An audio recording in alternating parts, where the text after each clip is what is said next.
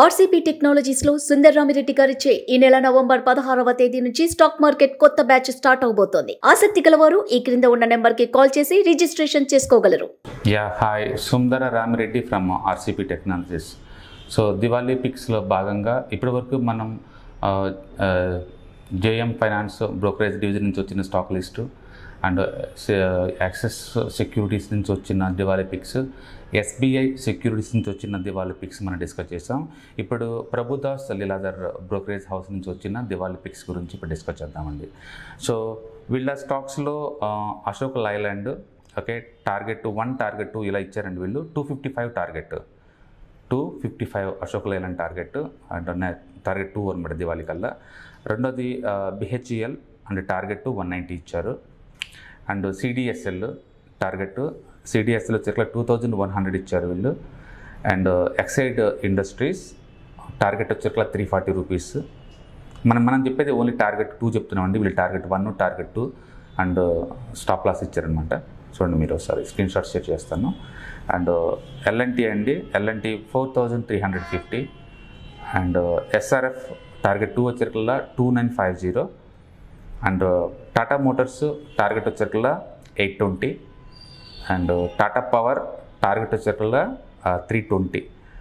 మనం చూసుకుంటే దీంట్లో ఎల్ఎన్టీ ఒకటి అండ్ టాటా మోటార్స్ ఒకటి, ఈ రెండు ఆల్రెడీ ఇంతకుముందు బ్రోకర్స్ కూడా రికమెండ్ చేసిందండి. సో దీంట్లో కూడా ఈ స్టాక్స్ పిక్ కూడా చాలా బాగున్నాయి. ఇప్పుడు ఒకసారి చార్ట్ ప్రకారంగా చూసుకుందాం ఏది బాగుంది అనేది. అండ్ ఫస్ట్ వన్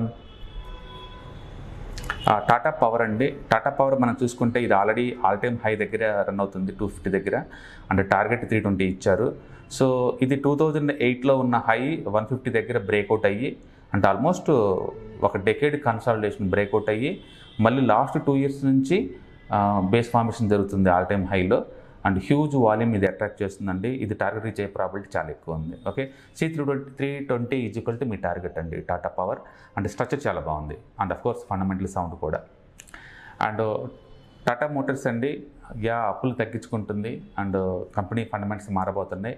స్ట్రక్చరల్గా ఇది మంత్లీ మీద చూసుకుంటే మనం ఇన్వర్టెడ్ ఎన్షోల్డ్ ప్యాటర్న్ ఉంది అండ్ టార్గెట్ వచ్చేట్లు ఇది 824 అనమాట. సో వేరే బ్రోకర్స్ కూడా ఇది ఆల్రెడీ 900 దగ్గర టార్గెట్ ఇచ్చారు కాబట్టి అండ్ దీనికి ప్రాబిలిటీ ఎక్కువ ఉంది. ఎక్కువ మంది బ్రోకర్స్ ఫోకస్ చేస్తున్నారు టాటా మోటార్స్. అండ్ ఎస్ఆర్ఎఫ్ అండి ఆల్మోస్ట్ లాస్ట్ 2 ఇయర్స్ నుంచి కన్సాలిడేట్ అవుతుంది అండ్ రేంజ్ బౌండ్ ట్రేడింగ్ అనమాట. రేంజ్ బౌండ్ ట్రేడింగ్ కూడా బాగుంటుంది ఇది. సో దీని టార్గెట్ ఇచ్చేట్లా 2450 ఇచ్చారండి టార్గెట్ 2450. అండ్ ఇది లాస్ట్ 2 ఇయర్స్ నుంచి కూడా ఎవరైతే 2000 దగ్గర కొన్నారో వాళ్ళు 2600 దగ్గర అమ్ముకున్నా సరే 4 టైమ్స్ ట్రేడ్ చేసుకోవచ్చండి దీంట్లో. అంటే కన్సల్టేషన్ అవుతుంది ఆల్ టైమ్ హై దగ్గర కాబట్టి ఇది కూడా బాగున్నట్లు లెక్క.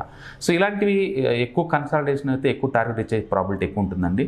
And SRP chart is too good. And L&T ఏంటంటే లాస్ట్ ఆల్మోస్ట్ 1 ఇయర్ నుంచి చాలా ర్యాపిడ్గా మూవ్ అవుతుంది and all time high breakout అయ్యి కూడా. సో మూమెంటే కంటిన్యూ అవుతుందని చాలామంది దీన్ని ఎక్స్పెక్ట్ చేస్తున్నారు. ఇన్ఫ్రాస్ట్రక్చర్ లీడర్ కాబట్టి next couple of years infrastructure బాగా భూమి ఉంది కాబట్టి ఇది కంటిన్యూ అవుద్ది అనుకుంటున్నారు. అండ్ టార్గెట్ వచ్చేట్లా 4350 రూపీస్ అండి.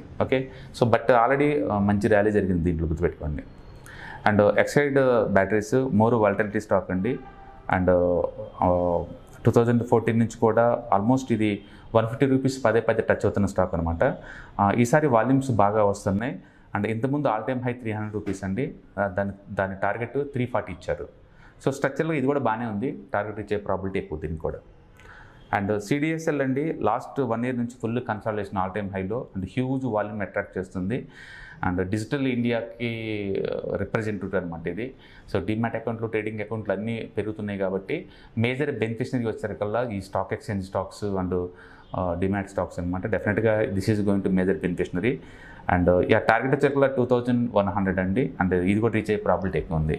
And pattern too good pattern ఇది కప్ అనమాట. నెక్స్ట్ హ్యాండ్లు వస్తే ఇంకా బాగుంటుంది.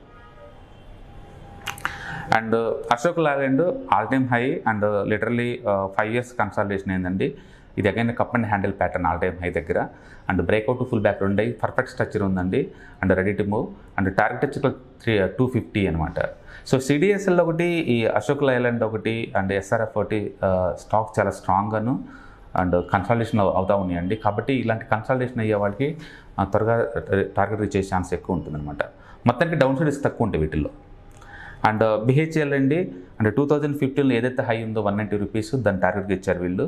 అండ్ ఇది కూడా టార్గెట్ రీచ్ అయ్యే ప్రాబిలిటీ ఎక్కువ ఉంది. ఎందుకంటే infrastructures and capital goods and power ఇవన్నీ బాగా మూవ్ అవుతున్నాయి కాబట్టి ఇది కూడా మూవ్ అయ్యే ఛాన్స్ ఎక్కువ ఉంది. కాబట్టి 2015 హైయెస్ట్ ఏదైతే ఉందో 190 అది దీని టార్గెట్ అనమాట.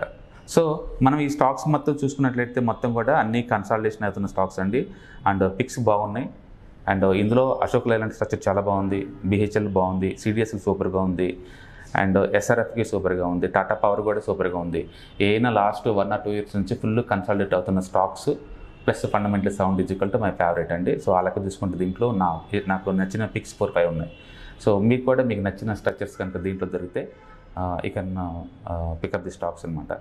సో ఇప్పటివరకు మనం చూసిన ఈ 4 బ్రోకరేజ్ హౌసుల్లో మెజారిటీ స్టాక్స్కి ఏంటంటే వాళ్ళు ఇచ్చిన టార్గెట్ 20-30% దాకా ఇచ్చారండి. అండ్ కొన్ని అయితే బాగా రన్ అయిన ఇస్తున్నారు, అండ్ కొన్ని అయితే కన్సల్టేషన్లో ఉన్నది. ఎల్ఎన్టీ ఉందనుకో లాస్ట్ 1 year ఆల్రెడీ ట్రెండింగ్లో ఉన్న స్టాక్, అండ్ అలాంటి స్టాక్స్ ఉన్నాయి. అండ్ లాస్ట్ 2 years నుంచి కన్సల్ట్ అవుతున్న సిడిఎస్ఎల్ ఉంది, అండ్ అశోక్ లైలాండ్ ఇలాంటి స్టాక్స్ కూడా ఉన్నాయి.